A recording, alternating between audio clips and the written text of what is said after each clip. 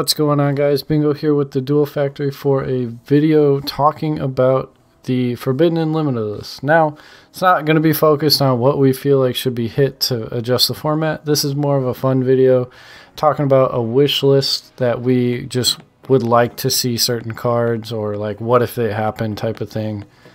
So starting off, we have identified a couple of cards that we just mutually agreed that just have absolutely no reason to be where they're at on the list, and we just didn't want to waste a wish list spot on them, so we'll run through them real quick. So I'll take the first couple, then I'll pass it off. The first one's Disucssion Emerald. This is just like a no-brainer. It's one of the only ways to recycle monster cards. At 1, it'll be fine. Certain decks really need that resource. Harpy's Feather Duster has been locked away for way too long. Double Iris Magician is just another tool pendulums can use. And then Joe, you take the next couple. Alright, so we have True King Lithogasm. This is a really good card in True Draco Dinos and whatnot. And there's a lot of strategies that never really got to use it. But I think it'd be completely fine at 1, especially with some of the hits that we've had in previous lists. Avarice is one that the OCG has had for a while. They actually have 3 copies of it now, and I think it's long overdue here, especially with a lot of the decks.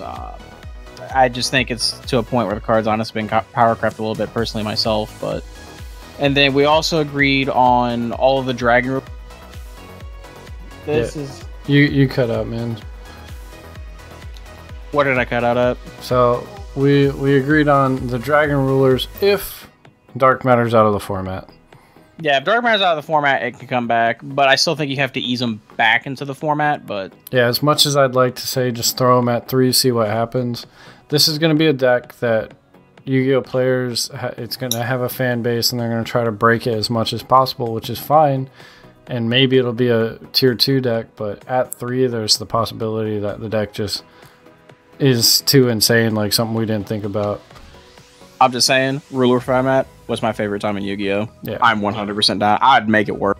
It's a good format. So the next one is Solemn Judgment to 2. It's just a really strong counter trap that I don't see a problem with it being at 2, just to ease it in. And if it does become a problem, they could just correct it. But I don't think it would be. I don't think it's like a huge problem. I mean, like, you have to play differently with Fear of a Second Judgment, but I mean, I don't think it changes that much. Yeah. And then moving up to the cards that just should be at 3. Chaos Emperor Dragon, completely fine with its errata, like no one's going to play it anyway. Cleefort Scout, the last of the Clee cards on the Forbidden and Limited list, so just has no reason to be at 1 anymore. Absolutely 0. And then what's the next one? You have Ignister. For those of you who was really that you want Draco Pals, because there's a lot of plays that you made like multiple Ignister and Dinoster, but Ignister was just like insane before Master Rule 4. When Master Rule 4 came in, that's when it really lost its potency. Damage Juggler is the next one.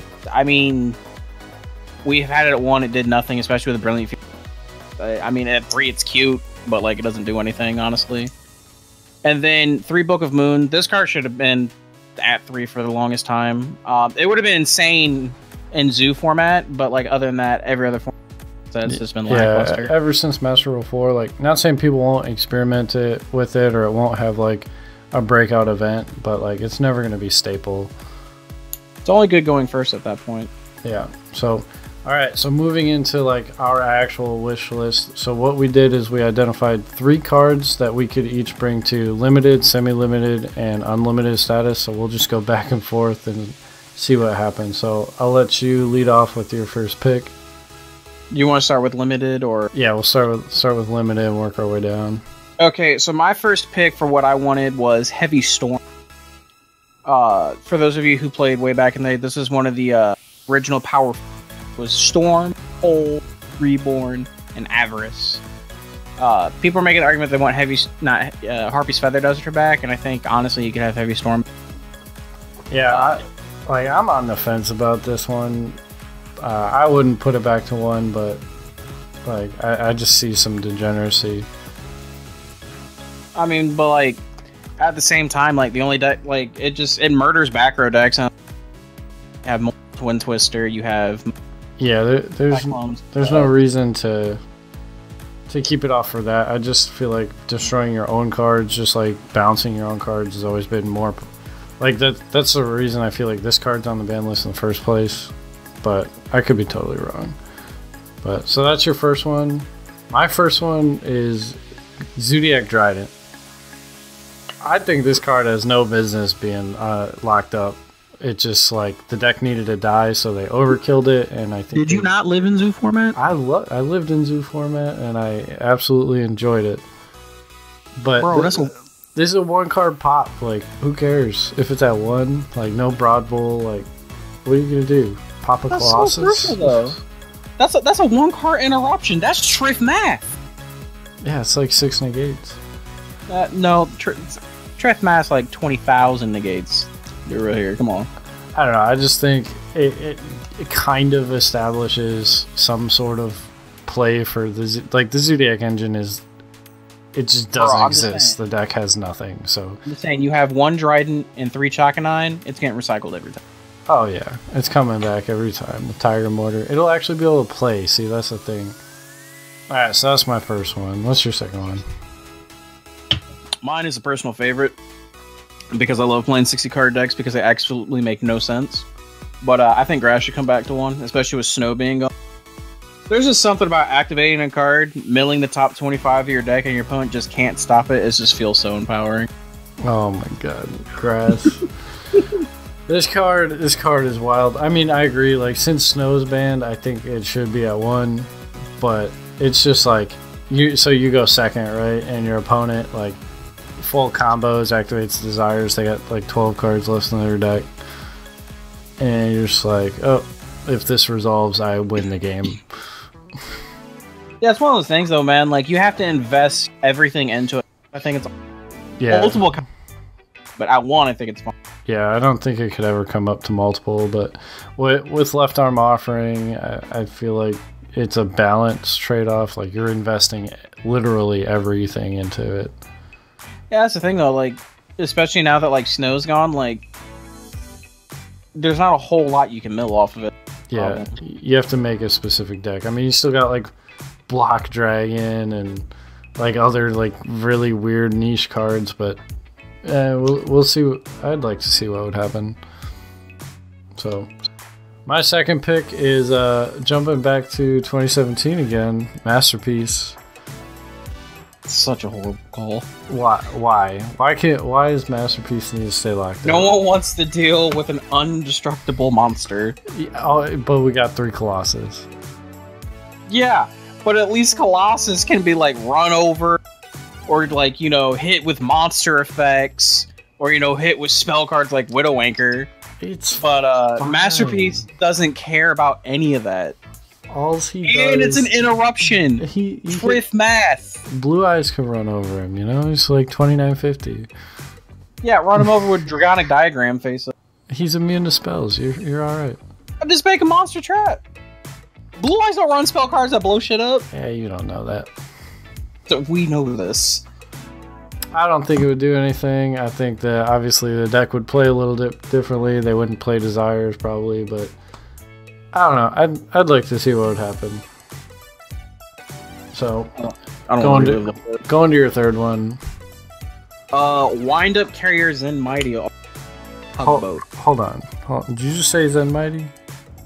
Zen Mighty. I'm gonna say no to that one. Why? I don't like people touching my hand.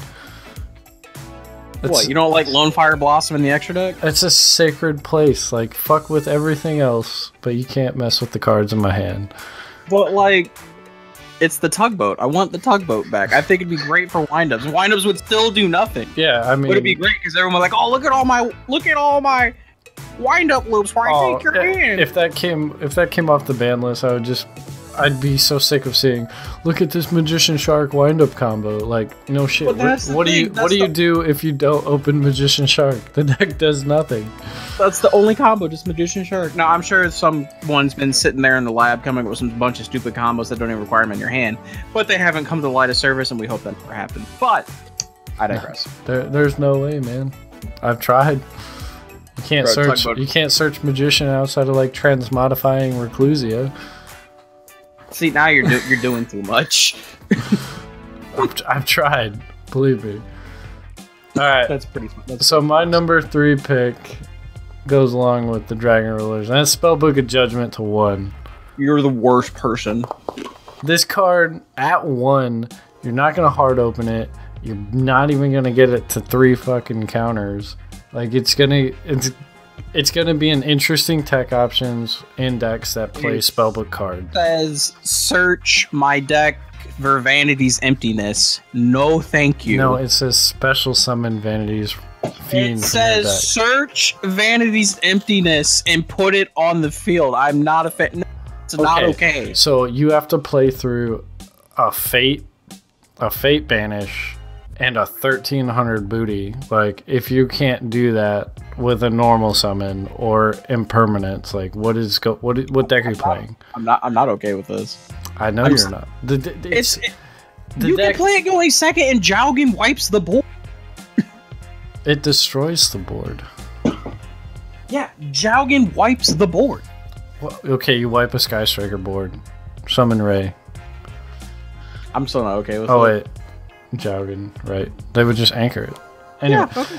it wouldn't do anything. It's just a neat card. I think it was insane back in the day, but I think at 1, it's not going to do anything. All right. So moving on to the semi-limited section, I'll let Joe take the next one. So the next card, shout out to my boy Skip. I think we should have 2 for sure. You cut out. What was it? Shout out to my boy Skip, but we need 2 Dragonfly and Zector Dragonfly for sure. So this is one of the formats like I'm least familiar with. Like I know the deck just broke boards for days, but like what would this do? So yeah, like you could do some insane stuff with Zector. The problem is now, I honestly and wholeheartedly believe that this deck is just power crept beyond belief. That you could give it to us full power and it would do absolutely nothing. Now, that being granted, I'm sure there'll be random like tops or somewhere like because you have the consistency of having a second Dragonfly that just summoning all these monsters out of your deck.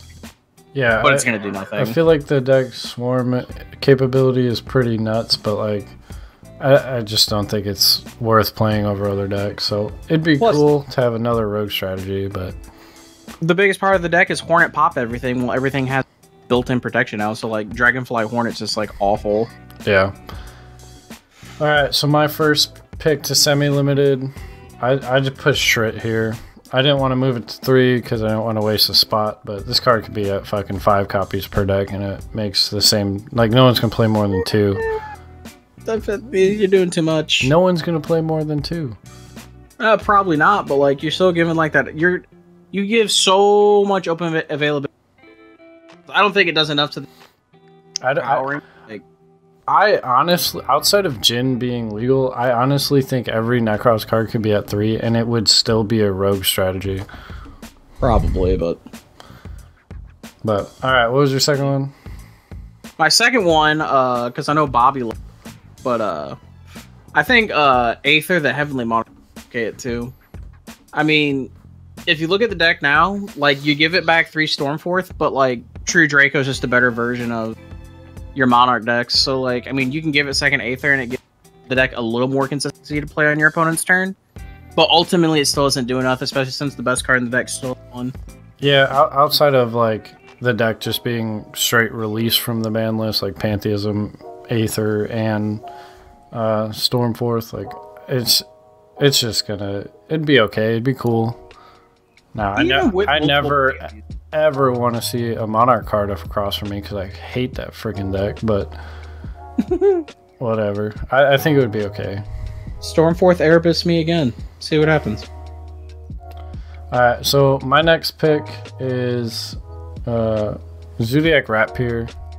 So moving cards to 2, there weren't like too many really good options. Like it's a weird number to move a card to, but Rat at 2 in this day and age, I think would be perfectly fine as long as Broad Bull stays banned and like we don't get the full Zoo arsenal back. Your Link 2 plays become more consistent. Yeah. I'm not 100% sure on putting that back. That's like it seems harmless. So yeah, it's like with Chalk and Iron, you know, you get 3 bodies, and if we did have 1 Trident, like you got some neat Ram like stuff, but I still think it only ends you with a Link 4 with nothing else on board. So I don't think it's the best, but I think it'd be fun to play, and that's kind of the point of the game, right? Just have fun. Yeah, for sure. All right, so what's your last semi-limited card? So my last semi-limited, I originally wanted Red Mid. That was way too. So we settled for the next best thing that you search out of Chaos Dragons. I want 2 Dark Arms. OCG has had multiple Dark Arms for the longest time, and I just want to experience it once in my lifetime. Because back when Dark Arm was like big and popular, I had taken a hiatus from the game, so I never got to experience putting multiple dads on the table. I just want to do it one time. Yeah. Plus, cards like Fairy Tale Snow are gone, so you can't manipulate the grave as easily now. Unless you open it, cards like Dark Arm are just too slow nowadays, so I don't think it does anything. Dark Arm's like one of the coolest main deck boss monsters there is. His art's amazing. His effect is really cool. But like you said, he's very, like, you have to build and play around getting him out because of Snow being gone. So I don't think it would do anything, but I would definitely play some like Dark Armed Invoke deck, because that's like the kind of shit I do. It'd be janky for sure. Yeah, but I would have fun with it. So my last pick was Unicorda 2, because like I said, there's not really much to move up, because semi-limited is a weird number, and I just think it'd be okay. See, that's the fanboy talking into you. Yeah, I don't think that's okay. I was between this and Warning, and after we talked, like, Warning is just like, that's a really scary card in multiples, and I don't want to deal with that. I'm just saying, I'm not okay. I am not okay with trying to. You cut out. You're not okay with what?